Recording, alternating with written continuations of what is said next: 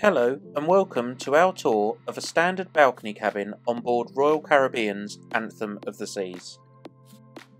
In this video we're going to be showing you around cabin 10542, which was a standard unobstructed balcony cabin on deck 10, starboard side, towards the forward part of the ship.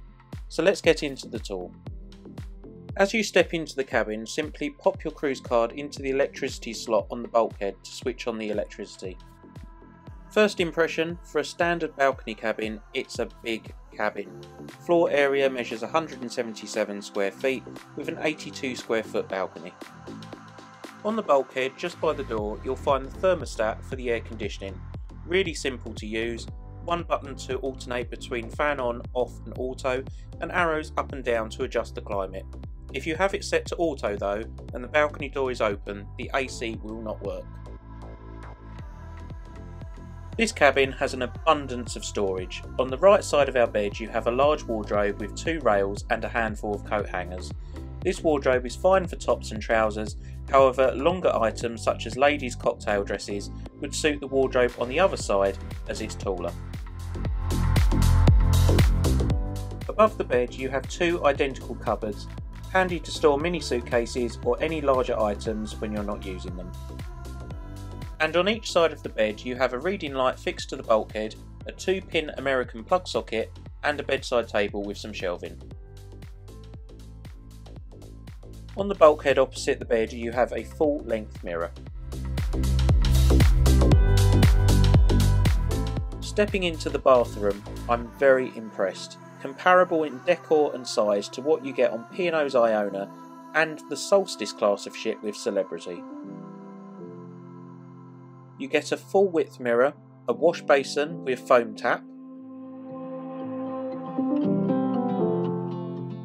3 small shelves, however not very practical, any pitching or rolling and your toothbrush is going to go skydiving.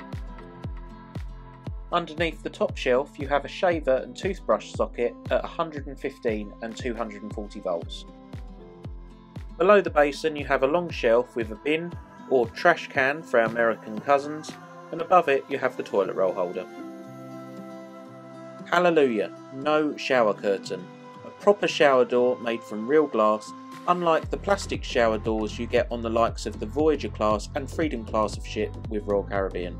Inside the shower you have a clothesline fixed to the bulkhead, a couple of hooks, 2 metal shelves and a body wash dispenser.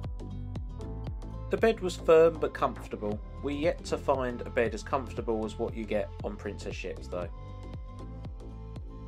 Next to the bed you have a snazzy interactive touchscreen phone.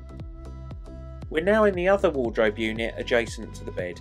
It is split 50-50 between shelving and a narrow single wardrobe. The wardrobe is taller than the one shown to you at the start of this video, but not full height as you have these deep drawers at the bottom. On the shelves you'll also find the digital safe. You get a decent sized writing desk with 2 US sockets, 1 European socket and 2 USB terminals. You also get a small shelf both sides for storing God knows what. If you need a light, just flick the switch for the mirror's edge to light up. Next to the desk you have this large drawer and cupboard unit with tea and coffee making facilities on the top. A hairdryer can be found in the top drawer, and in the cupboard lower down you'll find the mini fridge. Once upon a time you used to get a mini bar, but because of COVID this cabin facility has been suspended.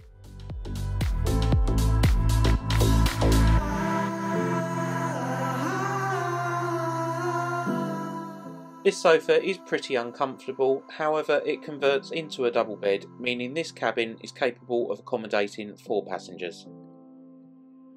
The TV is fully interactive and you can do pretty much everything you could want. Book restaurants, watch films on pay-per-view, order room service, check your shipboard account, you name it.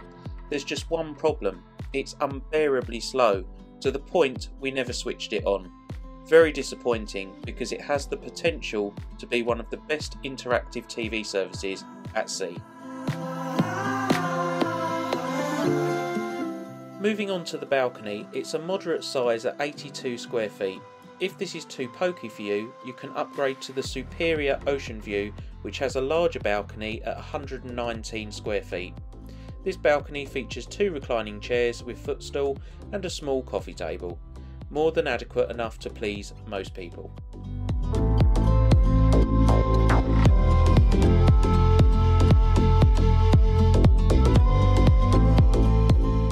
So that was our tour of a standard ocean view balcony cabin on Royal Caribbean's Anthem of the Seas.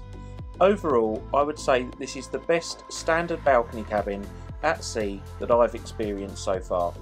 It was clean, comfortable, well maintained, spacious, featured tons of storage, plenty of lighting, countless plug sockets including one at each bedside, and the climate control was easy to use.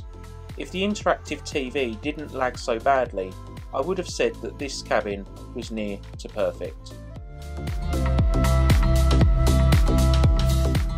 So all that's left for me to say is thank you so much for watching. If you liked this video, please give it the thumbs up and subscribe to our channel. And don't forget to click that bell icon to be notified when we upload a new video. We'll see you in the next video. Goodbye for now.